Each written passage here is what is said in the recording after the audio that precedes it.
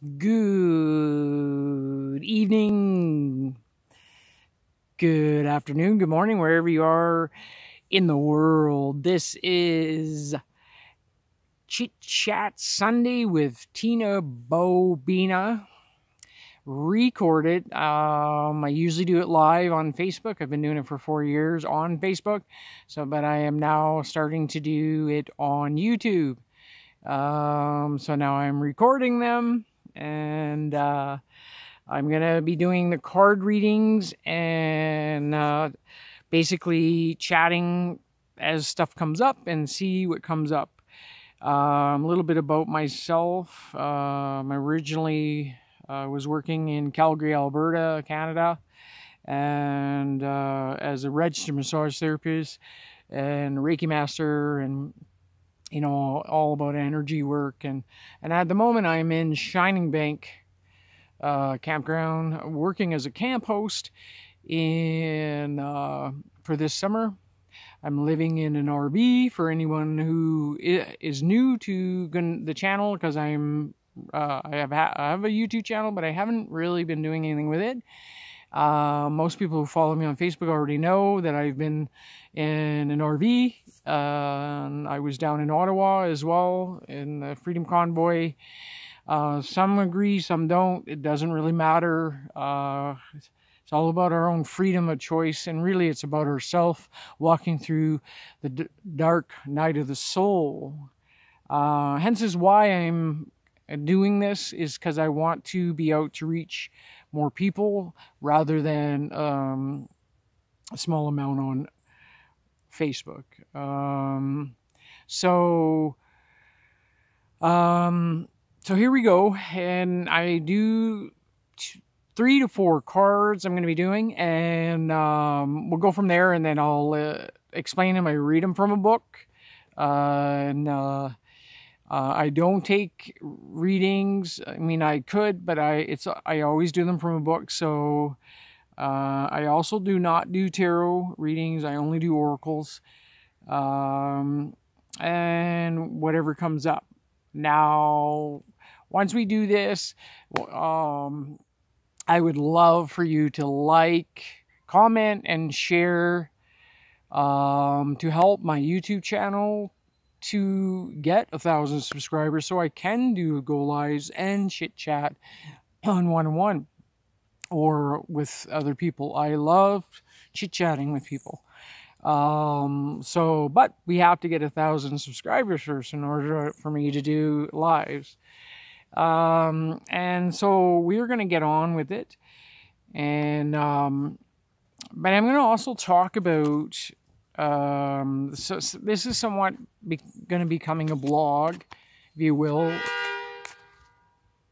Oh, that startled me. Anyway, this is going to be somewhat of a blog, and I am, I'm living in an RV, and I'm kind of just lying by the seat of my pants, and really just putting my faith in the source and letting source guide me to wherever I need to be.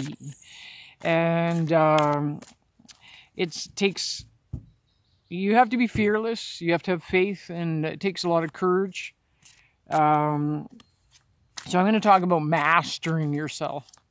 Mastering yourself. So this is an I'm experienced mastering yourself, and I'm going to put the link down below for this meditation that I am following a lady from Salomon Arms. Her name is Sarah Blondin. Meditations are incredibly profound, and they really get to your core if you're needing to get help, or not help, but to come back to yourself and your heart, come from the, healing your heart, or if you have wounds, and most of us do. We have some kind of wounds or baggage or something that we've got to heal. So with that being said, I will put that, because they are profound. She has these 10-day ones, and they're amazing, absolutely amazing. And so they're very profound, and it really is about mastering yourself. So here's the first one, trust. I accept that my inner voice will always guide me correctly. Isn't that divine timing? So trust. And the mosquitoes, I do not like mosquitoes. They are bad. Well, they're bad, like there's a lot of them, right? So anyway, but they, yeah, they are bad actually. They welt you, like big welts, and oh my goodness. All right. The earth can be a tricky place. Yeah. But you have been given a tool to help you navigate. Oh, they're biting me bad. Through the murky waters, your intuition must learn to tell the difference between ego talk and soul talk. Then trust your soul. Once you get into the habit of following your intuition, you will come to practice that discernment externally. You will be able to know if a person or a situation is trustworthy. But it all begins with listening to your inner voice. Exercise it like a muscle, and when you determine that it is always right, that the wisdom will spread out and influence everything you do. Decisions will seem easier. Your soul only wants what's best for you, and you must learn to trust it. Isn't that the truth? This is all about your intuition, being guided by your intuition. And I have learned to surrender to my intuition, because you're basically surrendering to source, and you have to have a profound trust and be fearless when it comes to, but intuitively you will never be steered wrong. If you are being guided to do something, you're going to feel that niggling feeling, or if something's not feeling right, that's your intuition. That's your kind of like that little hairs on the back of your neck coming up. You know, like you just know. And then, you know, but it starts getting better and better if you continue to meditate, which is doing this Sarah Blondin's meditation, 10-day deep self-respect. Beautiful course. And just order a book online. It's about discovering the heart or something like that. And it has daily meditations with it as well. Oh my goodness. It's a big wave of this. Look at this. Trusting your intuition. This is a different deck. Okay. This one's here. The gateway. And this one here is this one. Right? So this is two different decks. Same thing. Trusting your intuition. So guess what? Trust your intuition. Wow. Wow, wow, wow. Right? Trusting your intuition. 87. Oh my goodness. They're bad. The mosquitoes are flying around here. It's something now. I'm just getting bit like 90. All right. Card meaning. My life is truly guided. Listen with your heart and act on instinct. Trust that you are being guided as a message you are receiving are in your highest good. Follow the nudges from spirit. The universe wants you to know. Your intuition is the vehicle for messages from spirit. If in the past you followed your instincts, then later it seemed to be wrong move. Don't let that keep you from trusting your intuition now. Often with perspective of time, the things that seem like mistakes were actually your best experience. Know that there is spiritual guides, allies, and angels surrounding you. As you open up your intuition, you will sense their loving presence and profound messages. Question to ask yourself, how can I access my intuition even more? If I knew what my higher self was trying to tell me, what would it be saying? What is blocking my intuition, and how can I heal this? Yes. So that's a very good one to kind of open up. And meditation, again, is the way to do it. It's the way to do it.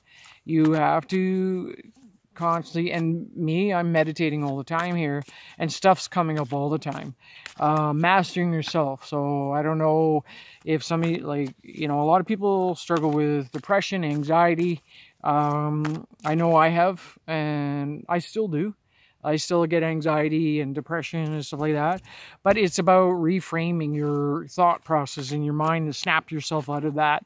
Because you don't want to stay there. You don't. You got to be present with nature. And all of a sudden, always something comes up. Like I was sitting there and there was a bird just kept flying around in the trees. And it's that presence and awareness that brings you to connecting with Mother Earth and all things, that helps you get out of your own way, right? And that is very important. Know that it is done. The messenger, number 14. Number 14. When we know our deepest desire in our heart, then it will come to pass. When we desire, what we desire for cannot manifest without experiencing it within ourselves as the feeling first, as we are the creators of everything in our reality. We are very powerful as we are the very essence of source energy and living flesh. It is a combination of the feeling of already having what we desire, our clear intention, and allowing what is to exist without judgment that manifests our dreams into physical form. Where our emotion and thoughts are muddy, we get muddy results in our reality. Generally muddy thoughts as a result of unprocessed emotions within us that need to be felt and allowed to know that it is done. And so it is. This, and again, Sarah Blonde, and I'm not making any money or anything off this. I'm doing the course, and I'm telling you right now, it's extremely profound. Extremely profound in helping you to get out of your own way and being guided to what's right for you and manifesting what you want in your life, your truest potential and authentic and just flying through life with happiness and joy instead of always getting in your own way and stopping your own beautiful self from living to your fullest potential. On the other side, here's our last card. Oh my gosh, look at this beautiful card.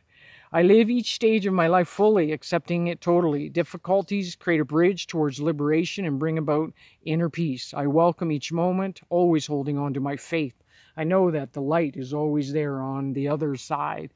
That, and the more you surrender and give to this, you're going to know and feel how protected you are from source, the omnipresence of all things, which is everything around you, right? Everything. And that being said, from my heart to yours, big love. Are you ready? I love you all. Ready? Shine your light. Oh, shine your light. Shine, shine, shine your light. And smile. And give someone a hug today. Because you never know who needs it. And remember, like, share, subscribe, and help my channel grow so I can continue to help more and more people. I love you all, and I wish everyone a great week. I am probably going to be starting to do, this is a general read for the collective. I'm also going to be doing cancer card readings as well. And then anybody who can want to watch it, that's fine. And on that, but because I am a Cancer, I'm really understanding the ebb and flow of cancers, right? Because like we're up and down on emotional levels. So, but I feel that I'm going to be doing that. I may create a different channel for that, but we'll see. We'll play it by ear. I'll tap into my intuition. There we go. All right. Take care, everyone. Bye.